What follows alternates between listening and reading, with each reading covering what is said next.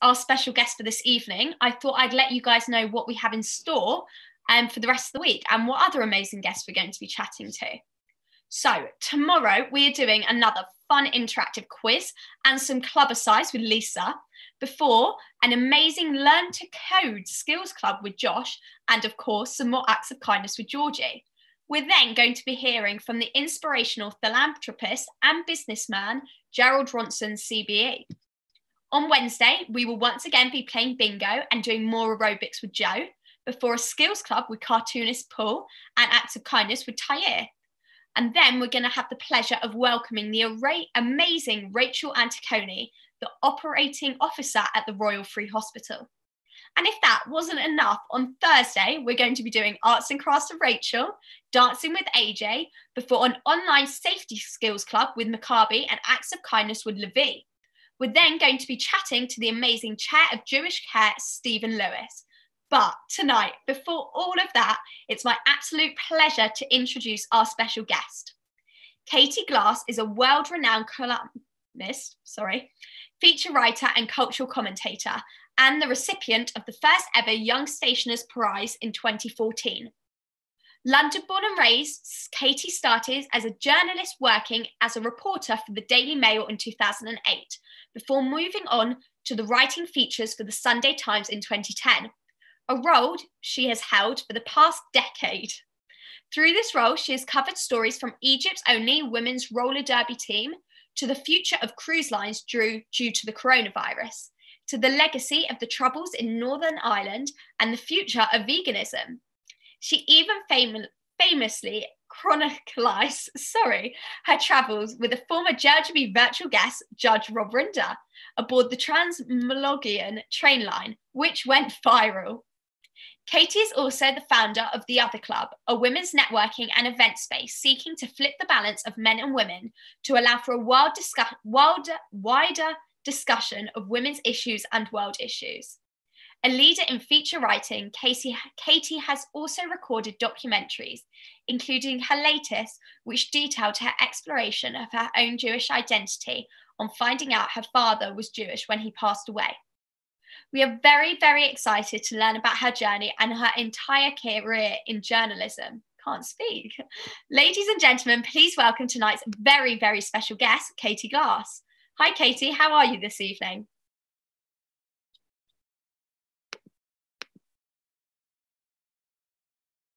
Oh, you're not muted. Hopeless. Did that work? Hello.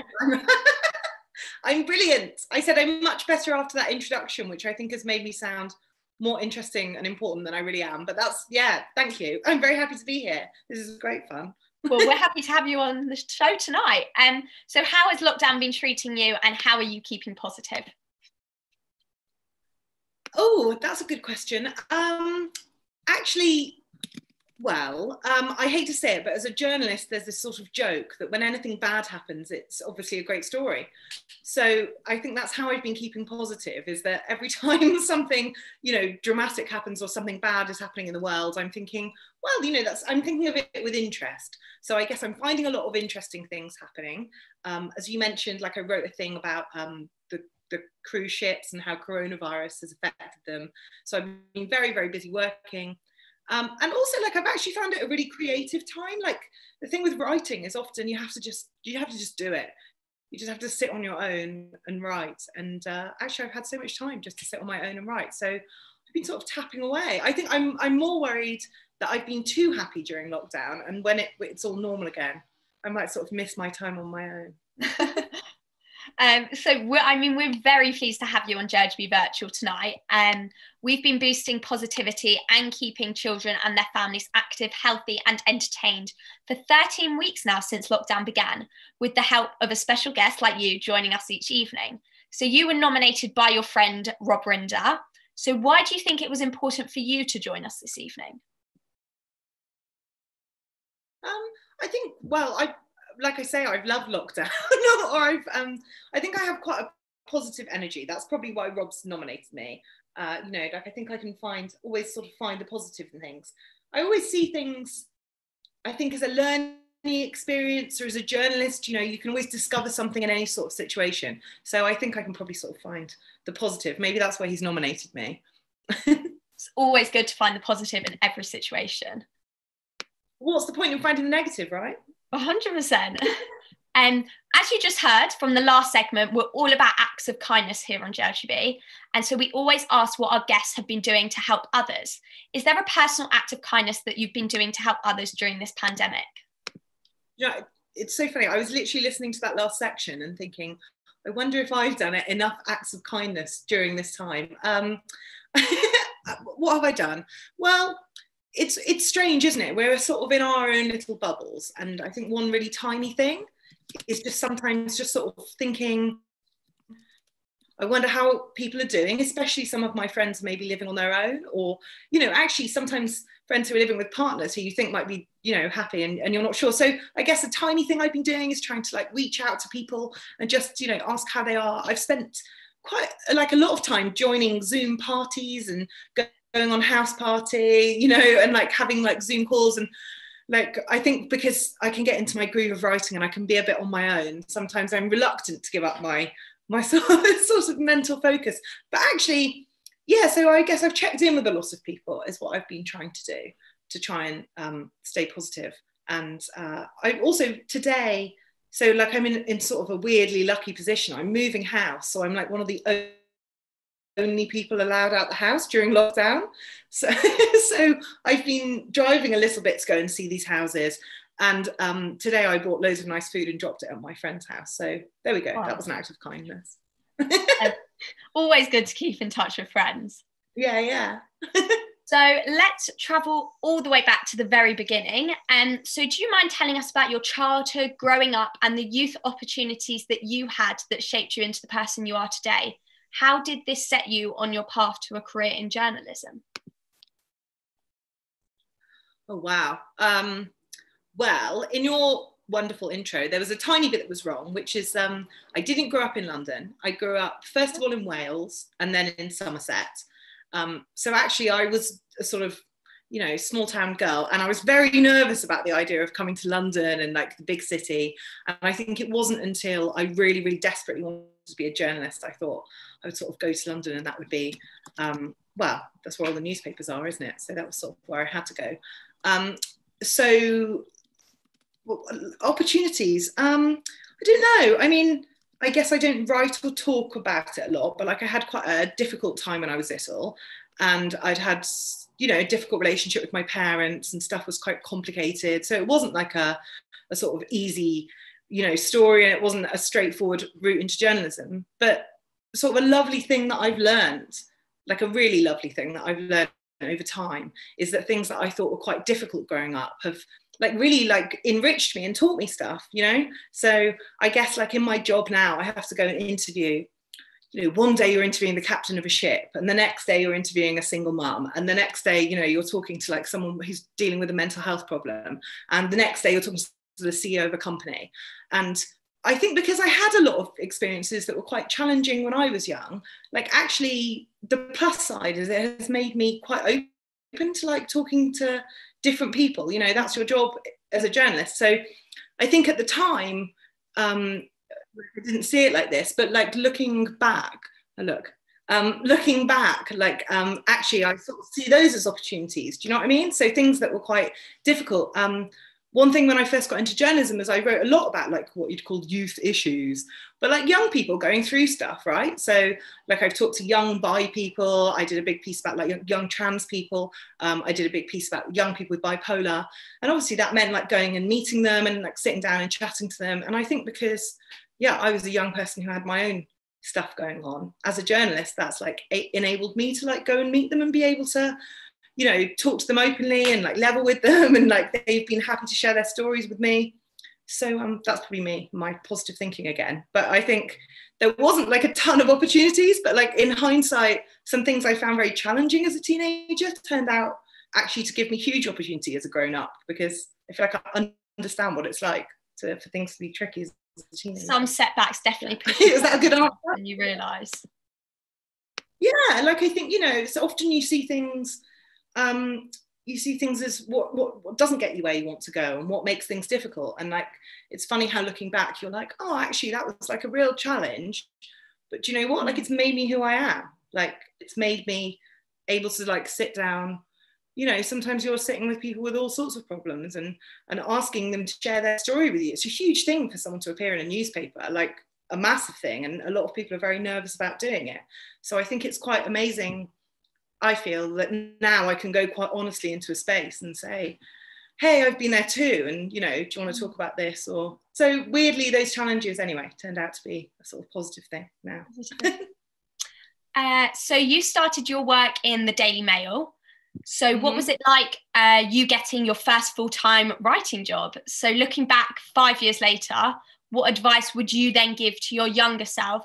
And what advice do you have for young people that want to get into the same career you're in? Okay, so going back before that, when I was at university, I was broke, I was at university, I would have taken any job there was. And so I took a job as an estate agent. So I'm sitting there being honestly the worst estate agent you can imagine, because I just had no idea. I couldn't even drive. So I was just walking to these viewings.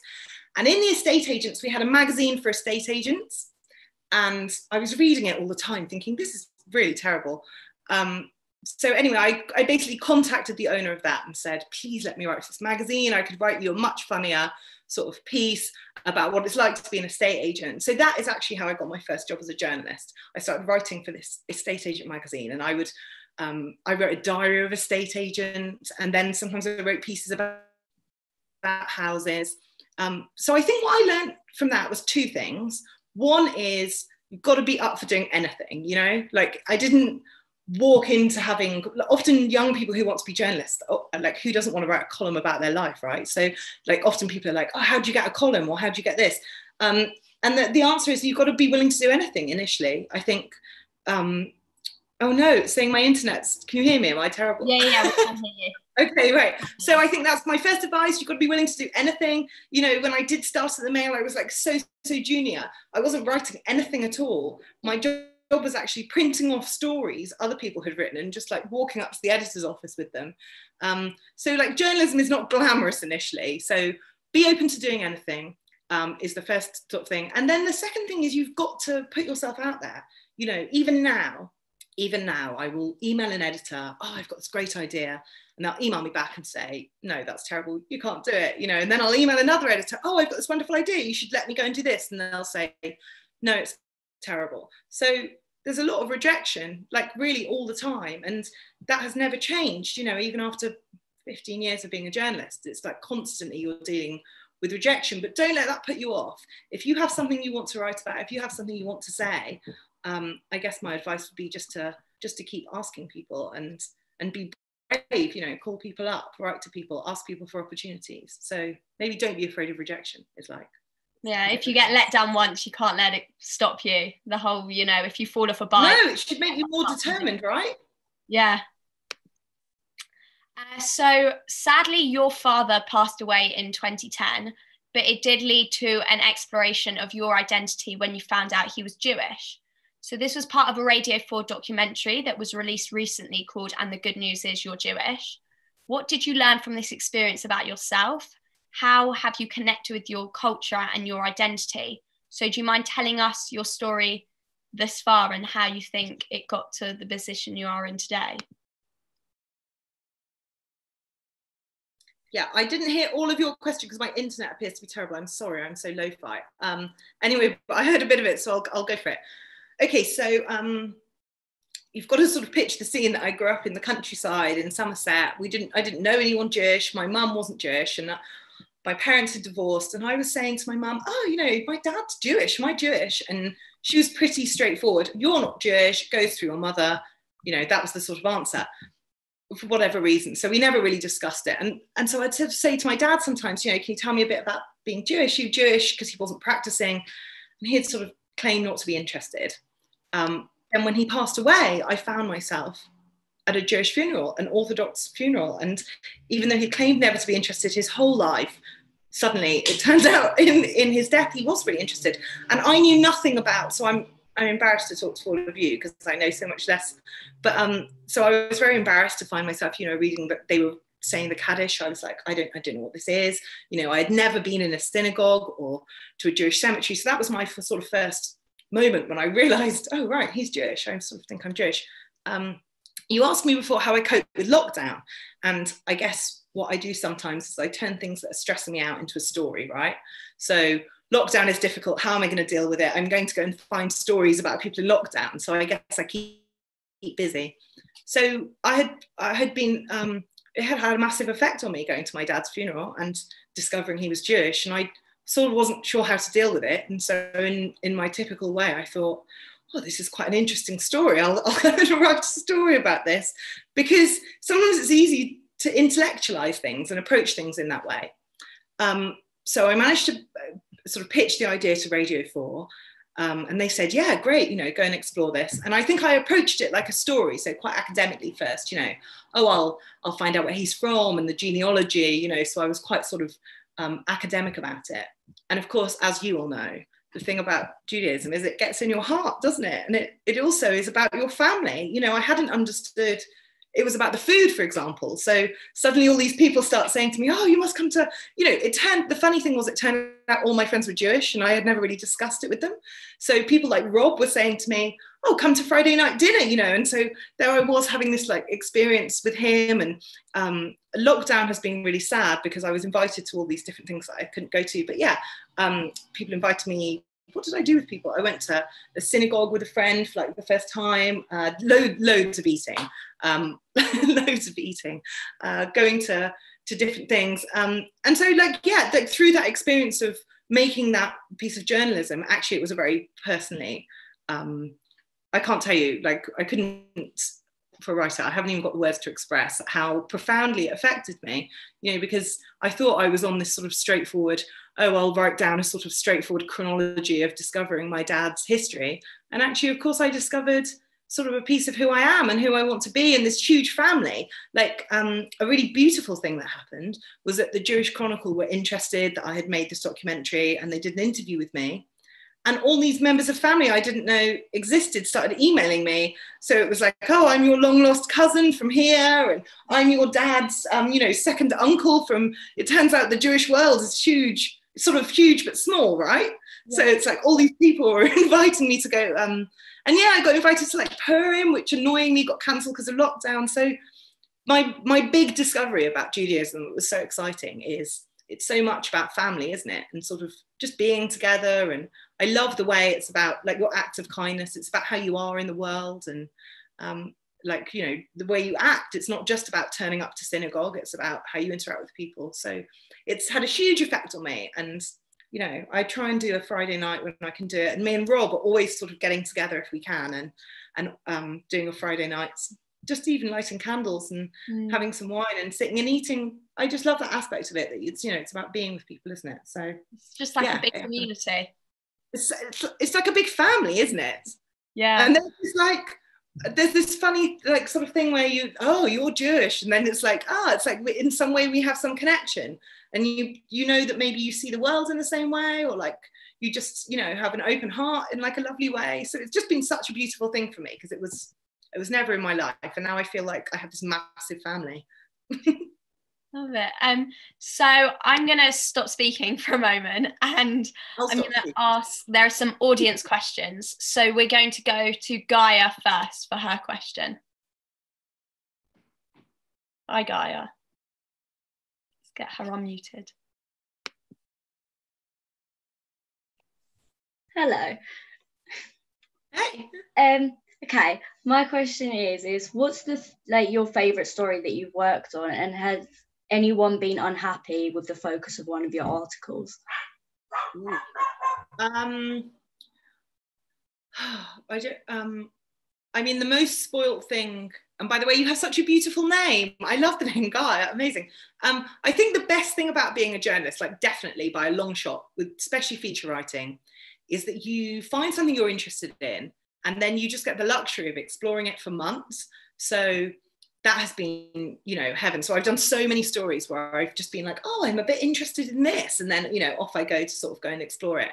I got to do the most incredible one. So I heard about, you sort of mentioned it in your intro, I heard about this roller team, roller derby in Egypt, where all these girls were like playing roller derby. And, you know, being a woman in Egypt comes with its own troubles. Like there's certain ways about like the women have to behave. And even if they ride a bike, like people can shout at them, you know, you're a whore in the street. Like really women get treated quite badly there. But the girls were like so determined, and they were in this roller derby team, and some of them even wore like the full hijab while they skated, and I just was fascinated by them. So I'd been reading about them online, and said to my editor, this team is amazing, I want to go and meet them. So I got to go out to Egypt and like meet this team. So that was pretty cool. And, you know, obviously the luxury of having a job where you can go and explore stuff like that. Have people, I mean, really you should ask the people I write about the answers to that question. I would say I'm very lucky at the Sunday Times that the kind of pieces I'm writing, they're not like fast news stories, you know, I'm not having to like whip something up quickly. Like they're very long considered pieces, so they take ages. And often when I'm meeting people, I have the luxury of like, you know, I get to go meet them, I get to spend time with them, I get that, you know, they can know me before we sort of do the story together. So for example, I mentioned I did a thing about a big feature about young kids who were dealing with trans issues. And that's like, I mean, it was kids who were really young. Like I think the youngest person I met was 5 years old. And that is like a huge thing for a family to go through, right? And it's a big thing for them to like trust me to talk about. So with that, for example, it's like I got to go and meet the family and spend time with them, maybe just go for lunch with them and hang out for a while until they were in a place where they were like, right, you know, let's do this. So I would say, actually, I'm very lucky that often, you know, like I did a piece last weekend and I was like so happy because someone emailed me to say, oh, I'm in your story, and I just read it and I really loved it. And you just think, oh, phew, because you have to tell the truth, right? And sometimes telling the truth, you're not necessarily going to be totally flattering about the people in the article. You know, even if you really like them, you still want to tell the truth. But I think when people read something and they say, okay, it's like the truth, then they're happy with it. So yeah, I would say, I don't know how everyone feels, but on the whole, most people are quite happy, I think. Thank you, Gaia. So our next question is going to come from Guy. Hi, Guy. Let's get Guy unmuted. Hi. Hi, Guy. Yeah, so thank you for coming on. And so I wanted to ask, because you've investigated so many interesting and varied stories, like, as you've mentioned, the roller derby women's team in Egypt, and things like child obesity, as well as kind of UK gang culture. So I was hoping you could elaborate on your process for writing stories, and then like, how do you know it's going to be a scoop, and how do you kind of start it? How do you find these stories? I think it might be one of those things, like, you know, you can like teach someone to play the piano and they can play it perfectly, but it's not really that, you know, it's not there. Like I sort of feel finding a story might be a little bit like that. Like you just sort of have a feeling, but like on the whole, I would say, like, what they often say about like how to report a story is that, imagine you do a thing, like you watch a play and then you run up a hill and then your friend's at the top and you can hardly talk, but you have to just quickly tell them what it was like. And you say something like, oh my God, the lead actor was like whatever, or like, oh, I love this. So like often it's just the thing that grabs you and you can't stop thinking about. I mean, a roller derby team in Egypt who skate in hijabs during the revolution, it was like, this is amazing. Who are these girls, right? So sometimes I think if a story grabs me, it's going to grab everyone. So I guess that's sort of how I start with the sort of, oh, that's interesting. And then the process is, it's just needs must. I mean, it's really, obviously the other part of it is like the typing and the interviewing, but also chasing a story is like super good fun in itself. So I'm trying to think of, you know, sometimes I'll go and knock doors. Like a thing happened in a village and I'm sort of fascinated. So I might go and literally just knock on the door and hope they don't tell me to, you know, F off, and say, hello, I'm from the Sunday Times and I'm interested in this. Would you be willing to share your experience with me? You know, so sometimes it's like that.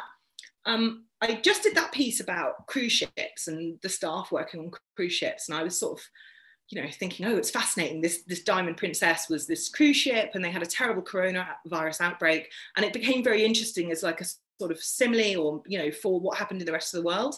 So I was like, oh, I'm very interested in cruise ships, but how are you going to find the people who are on the cruise ship, right? So I started going on Instagram and looking at locations the cruise ship had been for pictures staff had uploaded to Instagram, which I thought was like pretty innovative. So I was quite pleased with that. So, you know, like maybe you knock on, you know, and also we're in lockdown, so I can't go knock on doors.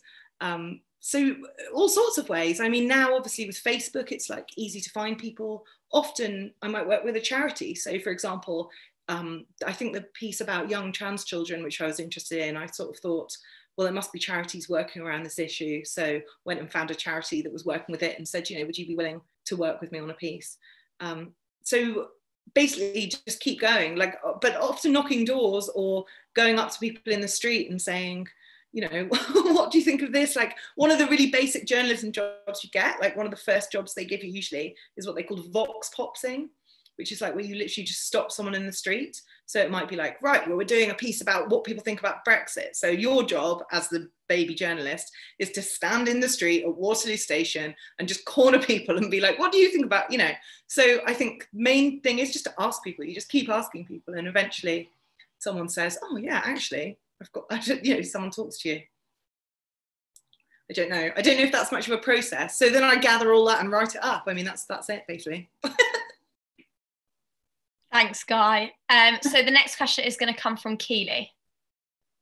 Hi, Keely.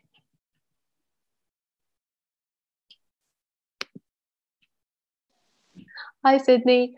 My question is about your journey on the Trans-Mongolian Railway. The train journey from Moscow to Beijing. It went viral on Twitter, and you travelled with Rob Ryder, a previous guest on Journey Virtual. Can you tell us a bit more about what it was like, both the journey itself, but also going viral?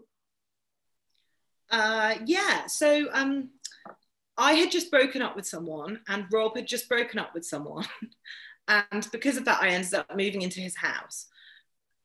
Long story. So anyway, so we're living together and we're like, what should we do at Christmas? And I was saying, I hate Christmas because I don't get on with my family and, you know, I don't really want to be in England. And, you know, he's Jewish, so he wasn't that bothered about Christmas either. So we were like, let's go on holiday. And then I think it became like a one-upmanship where it's like, well, we should go to Mongolia. Oh, well, we should go to Mongolia via China, you know, so this ridiculous. So eventually we're like, let's take the Trans-Mongolian Railway across like half the world and that'll be what we do for Christmas. So we sort of, that was the first plan, which is we'll do this ridiculous trip. So as we got on the train, and it was just amazing because it was -30. It was like so cold. I'd just never experienced anything like it. Like you breathe and you can just see all your breath in the air and like your eyelashes are freezing. I mean, it's like crazy, crazy cold. So we're getting on this train. It was this beautiful scene of the trains and it was all snowy. And I sort of took a picture and then I like tweeted it like you do. And then, you know, the train took off and I tweeted another couple of pictures. And Rob, who of course is very famous, was like, oh, you know, I don't want to be in your Twitter feed, like don't include me. So I was tweeting a couple of pictures and then we woke up in the morning and my phone had sort of broken. It was going so mental. And I was like, oh my God, like, I can't remember. Thousands of people in Russia had seen my tweets and just were like retweeting them and it was all going, at which point Rob was like, I want to be in the Twitter feed. I do want to be, and I changed my mind. So then I start like including pictures of Rob, who obviously is like well known. So I think it was a combination of Russian people just seemed to think it was hilarious that these two mad English people had taken this awful trip across, I mean, it was incredible, but like mad, freezing cold trip across like the whole of Russia. So they all started following it, and maybe because it was Christmas and people weren't doing anything, they started following it. So first of all, the phone was just exploding, but because there's a live translate feature on Twitter, it meant Russian people could message me. So Russian people were messaging me in Russian and getting really involved in this discussion. And then we started getting off at train stations and there would be like a camera crew there from the local Russian TV station just being like, oh, you're doing this crazy trip and can we interview you? So it was, you know, like you were asking like what a story is. And I was like, oh yeah, I'm a journalist. I know what a story is. But actually I had no idea, like no idea anyone would be as interested in that story. And it just sort of was genuinely like an organic thing that just sort of exploded. I can't remember what the numbers are, but like millions of people saw it by the end, which was like insane. So, and people all over the world were sort of, and even now, which must be like a couple of years later, sometimes I'll get a message being like, oh, I've just seen this thread. So yeah, it was quite fun going viral. I would recommend it. Thanks, Keely. So our next question is going to come from Josh.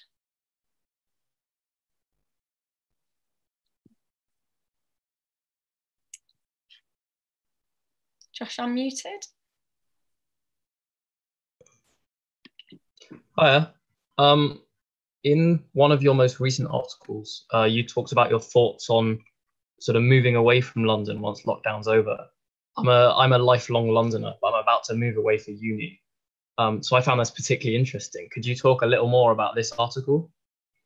Right. Where are you going? Hopefully to Nottingham. Oh, right. Okay. All right, cool. I didn't know Nottingham, although I looked at Nottingham University actually, but didn't end up going there. I guess so. Well, I mentioned I'm viewing houses, like I'm one of the only people allowed out the house. So I guess, like I didn't grow up in London and I didn't really want to be in a city particularly. So I guess I'm almost the opposite of you. But then I was sort of went there under duress to be a journalist. And then of course in lockdown, I've been in this tiny flat sort of going mad, you know, madly writing my pieces, trying to keep busy, but also going crazy, and then dreaming of the countryside and open space. So I just thought, oh my God, I'm going to do it. So I just, in this moment of enthusiasm, put my flat on the market and just started like looking at properties and thought, why not? Because actually one thing I guess I get to do a lot is like travel all over the country interviewing people. So it's not like I need to be in London. I can't imagine, Rob's a lifelong Londoner and he is horrified by the idea of me going to the country. Like, I think I took him to like Soho Farmhouse, which is some really upmarket, you know, members club. And that was about as country as he could get. You know, if he sees a field, he sort of has a panic attack. So he doesn't understand at all. Are you like this about London? Like, I think some Londoners, they're just like, about the country. No, but like I think with Corona in particular, you know, like I love the idea of just open space and like, oh, in London now it just feels so packed for me. And also, do you know what? Like I love culture. Like I love art. I go to the theatre all the time. Like that's what I love about London. And now we can't do that. I'm like, I don't know why I'm in London. And I think I mentioned to Sydney, like I was saying, I've been doing loads of like house party like conversations with my friends. And then I've got really into Zoom theatre, which is like people are doing these mad productions on Zoom where the actors are all in different places. And I'm starting to be, and I saw this friend I know who's a graffiti artist did like this live like performance of him making art. So I think there's some really like genuinely exciting stuff happening online that is needing to be in a city. It's like suddenly it's not necessary anymore, right? Like my meetings, my editorial meetings, you know, you had to be like in London, go meet the editor. Now they're doing them all via Zoom. So I'm sort of like, that piece was partly about like me craving being in the country, but like I'm fascinated about how the world's going to change. Like, don't you think there's a new thing going on where it's like, why do we have to be in cities anymore? Like very, like this, I mean, like, I don't know, but I imagine people are from everywhere. As once upon a time, we would have had this meeting and it was like, we all have to be in London at 8 o'clock. Like, can we all get into this particular room? And I'm quite excited. Like, I think the real plus side of lockdown is like discovering, actually, there's like all this stuff we can do. I mean, of course, I feel embarrassed because of course your generation already knew this. Like I just discovered that you could do all this cool stuff online. Like you probably were all on a house party anyway, right? So I think that's that. No, but like I had to install it on my phone. You know, I've only just got Zoom. Like I am pretty lo-fi if I can avoid doing stuff. But now even my granddad is like, let's have a Zoom call. So the world is changing and that's like really exciting to me. And I'm excited to see whether cities will have the same purpose anymore. That's right. I mean, you are right. There are people on, I mean, this meeting in particular from all over London, not in London, Liverpool, Birmingham. So it really is brilliant to have everybody online. Yeah, right. So where was your audience before? Did you all have to come together in London and this has changed it, or? So we've always had an audience from out of London, from all over. But to have big meetups and all like that, everybody came to London. So it's really lovely to do this. And obviously nobody has to move. Yeah, I think I interviewed this like Irish theatre company the other day, right? And they're like in rural Northern Ireland. And they were like, yeah, people are watching in New York, people are watching in like Glasgow, like some girl in New York watched with her dad who was like in like Wales or so. But I'm fascinated by this. And I think my piece was like, is it the end of the city? And I'm sort of like, maybe it is the end of the city. So speaking of that, our next question is from Alice. Hiya, this is a bit of a long question, so try and keep with me. For a long time before lockdown, the print media industry was suffering with decreased readership and lower ad revenue due to the digital revolution. What do you think the future of the industry will be after coronavirus? With the virus stopping many usual readers from reading an actual paper, is this having a disastrous effect on an already struggling industry or medium? Probably. Yeah. I get asked sometimes to go and do these things at schools or like, you know, about how to be a journalist. And I think I always sort of start with, you know, I didn't really plan to be a journalist. I wanted to earn loads of money. So I had planned to be a barrister and then got sucked in, you know, to just how fun it is to sit around the house writing all day. And getting nose around people's lives. Like it's so tricky, isn't it? Like I love journalism, I love writing, but like I think it is a really hard time. Obviously, you know, the internet and the fact people can like access really fast news now. Why would you wait till Sunday to go and read the news? Like, or even wait till the next day to go and buy a paper when it's like sometimes you buy, I won't name a paper, but like, and you've already read what's in it on the internet the day before. So I think that is like an interesting question. I think the way papers are doing something interesting is when they really offer something that like it's not being offered online. Like I've got some like let's say restaurant reviewers who like I love, so yeah, of course, like I could read endless TripAdvisor reviews, but like if I love someone's writing and they're really funny, that's what sort of papers maybe do really well. The sort of stuff I do sometimes, which is these really big investigative pieces, you know, so let's say the one about the cruise ship, you know, it takes weeks to get all the interviews, to find all these different people to like pull that sort of information together and present these long reads that are like 4,000 words long. And it's not just a luxury for me to do it, it's a luxury to read it. Like I love, you know, like when you buy Vogue and even the adverts are good, like the glossy pages. Yeah, you like, can tell that like so much thought and preparation has gone into it. Yeah, like it's a product, right? Like it's like buying a dress, or, and I think that's not a girl thing. Like I think boys are the same with like, you get a flight, don't you? And you buy GQ or like, so I think what papers are doing or media is doing when it survives is providing something you literally can't get online. So it's not like, oh, the shock of, oh, great, here's a news story. Yeah, I can get the news, I can see it on Twitter when it's happening. But like what I can't get is, a thoughtful opinion, or maybe someone has an insight, or maybe someone's really taken the time to give me a like full 360, you know, view on something. So will papers survive? Like I think if they do, and actually I was talking a bit about the Zoom theatre and stuff, but like I'm really like obsessed with like how technology is changing stuff. Like the New York Times has done some like really fascinating in-depth, so like long form pieces, but then maybe as you're reading it, like a 3D graphic image is like showing you this world that's surviving. Or like I think the Guardian did one about a fire, and it's like you can hear the sounds of the fire as you're reading. So amazing. Yeah, there's cool stuff that can, I think papers are only just beginning to understand what they can, or even like I'm reading the piece and then I'm listening to like the sound of the interview, like yeah, you can like have things playing at the same time, and like videos of like if there is a fire, it's like the videos of the fire, and then you can read like all the information about it. It's very cool. I think that is cool, and I think that's the stuff that papers are starting to understand that they can do, that like actually is like really exciting. Like I think we've barely touched the surface of like cool stuff like that can be done. Well, thank you. Anyway, yeah, experiences. Thanks, Alice. Our next question is from Jamie. Hi there. The spread of fake news has reduced the public's faith in news media outlets around the world. Social media has also repeatedly come under fire for allowing false information and problematic news articles to be shared without filter or proof. Do you think that social media platforms and other online media have a responsibility to take these down? And how do you think that trust can be rebuilt with the online media? God, that's so difficult, isn't it? Wasn't there a thing about Twitter has started fact checking Trump? And, you know, there's like a whole discussion of like, and so I remember like watching when I think Jack Monroe sued Katie Hopkins, and I sort of at the time, even though of course we're all supposed to hate Katie Hopkins, felt really weird about that, because I was like, oh, I think of Twitter as like a pub conversation where like I'm just chatting away with people, and like the idea you could get sued for saying something felt like quite petrifying.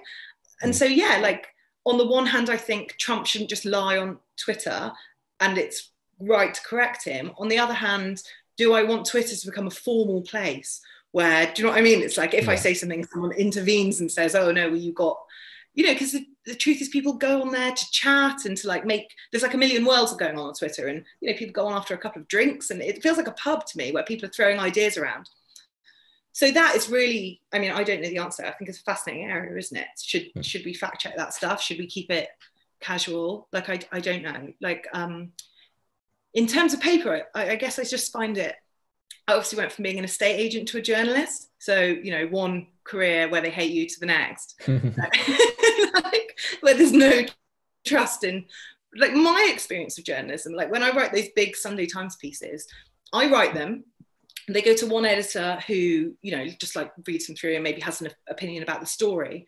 But they also go through a whole like fact checking process where the subs like go through, oh, like, honestly, I roll my eyes, but like they're obviously saving me, and then go through every number and say, how do you know this? Where did you get this? Show me this. So like, I guess I personally am in this sort of system where I'm getting fact checked quite a lot. And if there was any mistake, like the Sunday Times has to issue a correction. So like, I guess I think it's really good I go through that process. And I think it's really sad when I see people talk about fake media, and because my experience of journalism is that stuff is being fact checked, and that certainly my experience of media is that no one's trying to put out stories that are fake.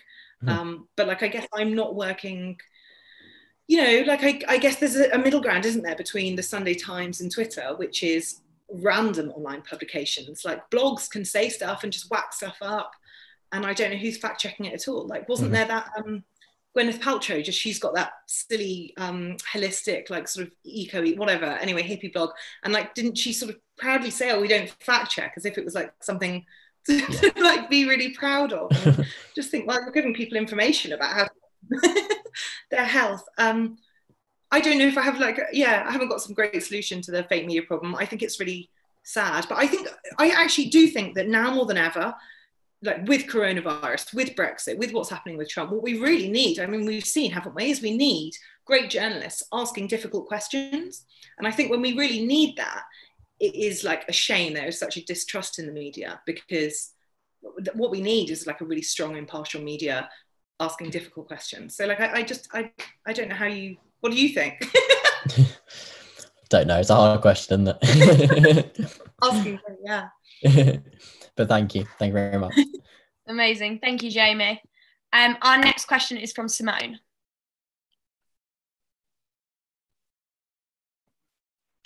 Hi, well, I think this question's already been, answered, but just for clarity, following on from that question, it wasn't that long ago that social media was considered the scourge of society, just a few months ago, in fact.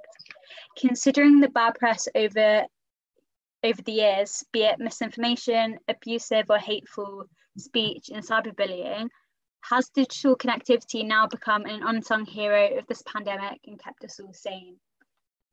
Has which connectivity? Digital.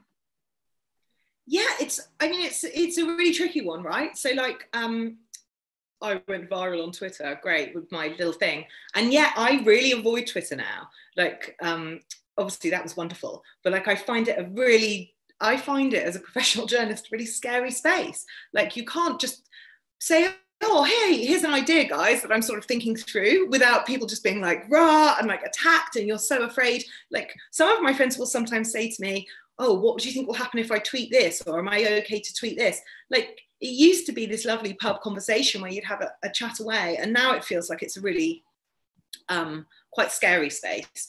And in fact, I saw my auntie on Facebook the other day saying, leaving Facebook, it's become really toxic. And I thought, what, Facebook? Which I think of as like a really soft space, right?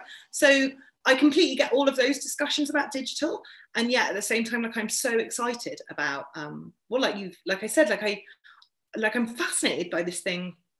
I could bore you with like sending you a link to like Zoom Theatre. I think people are using technology in these like amazingly innovative ways. Like I'm super into this thing called Perl Poetry, which is like people use a programming language to like write poems, you know, that people are, they're doing like live sort of creating paintings, or like, I love that Zoom Theatre. And I think that journalism, there's just, look at the way podcasts has taken off. Like this sort of radio felt like it was dead, and podcasts now weirdly feels like a new medium that I think is telling stories in like really exciting ways. So I just think it's, you know what, like the answer to everything is always, it's never one or the other. Like it's a complicated answer. Sorry to be boring and not, not, you know, clickbaity enough, but it's not that all social media is awful, is it? It's not that all technology is bad. It's like some technology is like amazing, and I'm just so like genuinely excited about the things that technology is doing. But at the same, and it's brought us together. Like I don't feel half as lonely during lockdown because I'm on these Zoom calls all the time, and I'm constantly like video calling with people. And in fact, you know, the reason I feel like I moved to the countryside is because I'm like, well, I can just meet up with my friends on house party. Like it won't be. So technology is wonderful, and at the same time, it is also really toxic and evil. What can you do? Like I think it's both. Thank you. Our next question is from Alex. Hi there. So in Sydney's introduction, she mentioned that you won the Young Stationers Prize, and you were shortlisted for the best feature writer at the British Press Awards. How does it feel to be rewarded like that for your industry? Has it helped your career? Has it made you stand out more from other journalists? And do you think there's a lot more pressure on you now that you've been rewarded by your industry? No, there's enough pressure. I mean, some of them were nominations. I like to call myself like award nominated journalist, you know, as opposed to like award winning.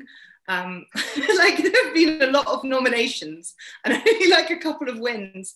Like I think some of my favorite journalists of all time haven't won any awards at all. So that's what I try and do.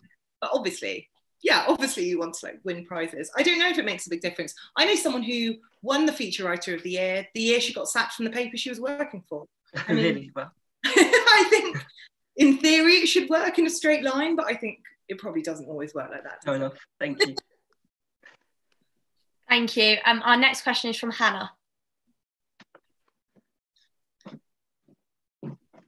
Hi. As a pioneering woman in journalism and broadcasting, you have set the way for future young women to follow in your footsteps. Can you tell us a little bit more about your experiences and how they may have changed women in the media? And what more do you think we still need to do? And also, if you have any advice for young women that you wish you knew when you started. I have got a great bit of advice. When I started, Julie Burchill was like my sort of hero and encouraged me to become a journalist. So I suppose we would say she's problematic now. But anyway, one thing she always says to me was, don't write about your sex life. Don't write about your relationships. She said, as a young woman, and this is so true, the first thing people will ask you to do is write about your relationships and write about your sex life. But like, boys aren't being asked to write that shit, right? Sorry. But like, they're not, I think it's often women get asked to write that stuff and the men aren't being asked to write it. And the problem, you know, can be that if you forge a career always writing about your relationships, you know, always writing those sort of columns, you never sort of get given or get to become a sort of serious journalist, right? Which I guess, you know, I don't know if I'm a serious journalist, but like I wanted to write big pieces that are about like news stories. So she gave me that advice and now, and I listened to it. And so for years, I didn't really write about my relationships, and you'd get called up and asked, oh yeah, will you write about how awful it is to break up with blah, or, you know, someone you've slept with or a bad experience. And I would sort of say no to those pieces. And I think it was really good advice because, especially as a young woman, like you get seen a certain way. And like now, if I get asked to do them after I've done pieces about child murderers and pieces about, you know, I don't know, serious news stories, like, I will write a piece about how terrible it was to break up with someone. And I don't mind, because I don't think I'll get seen a certain way. But like, it is true. I think women often get asked to write those pieces in the ways men don't. And so maybe you do have to sort of force yourself a bit more not to go down that path. you know, like to turn down maybe to the same extent, like beauty stories or fashion. Like, I don't know anything, as you can tell, about beauty and fashion. And like, I got asked to write about them because I'm a girl, and I would always say, oh, I don't know. I mean, I ended up writing instead a car column, which was great, which I also knew nothing about. But like, what I don't think women should see themselves in particular roles or should feel they have to write about certain subjects. Like, I think we should, you know, and sometimes maybe you do have to be a bit more forceful than men would about saying, actually, I don't want to be seen that way, especially when you're a young woman. There's a bit of, yeah. So I guess I would say that as advice. I can't remember what the other thing was. I can say that I've worked with some amazing women, and I think journalism is really, really changing. And actually nearly all of my editors now are women. So when I hear about sexism in the media, I feel quite lucky that I'm in a position where nearly all the people commissioning me are women, and a lot of the people who've helped me with my career are women. And I think things are really changing. You know, the editor of the Sunday Times is now a woman, the magazine editor is a woman, the news editor is a woman. So yeah, I think things are changing. Thank you. That's all really positive. Good luck. Are you going to be a journalist? Still open, but it's a potential. Or go for something with more money. Thank you. Thanks, Hannah. And then our last question from the audience is from Jake. Hi, Katie. Can you hear me? Yeah. Yeah, cool.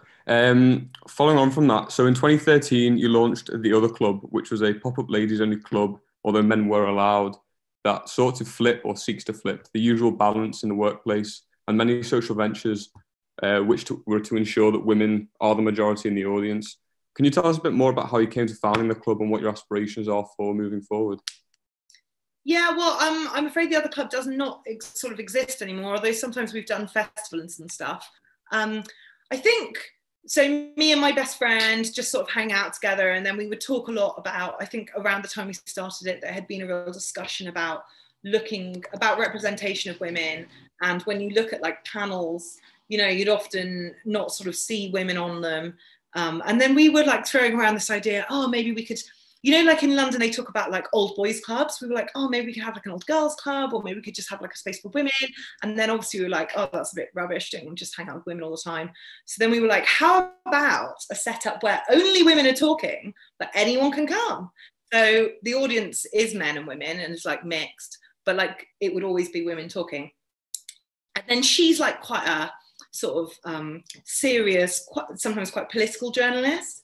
And like, obviously I'm sort of me.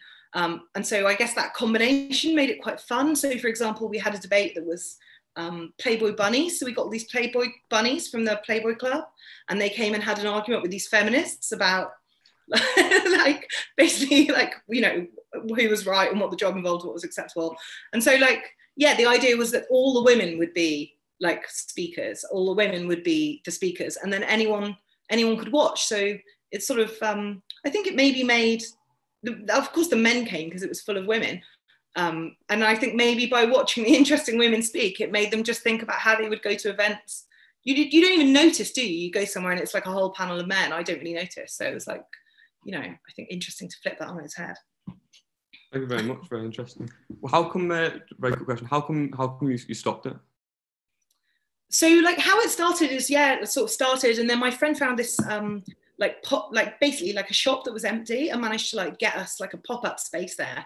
So we ran it like for a while, and that was like did really well. And then we were trying to find a permanent space, just like expensive to find a permanent space in London. So having done it as like this pop-up, because I think we got the space for free, then we like took it to a couple of festivals, and sometimes we'll do like an other club stage. But yeah, I suppose that, and being busy and lazy.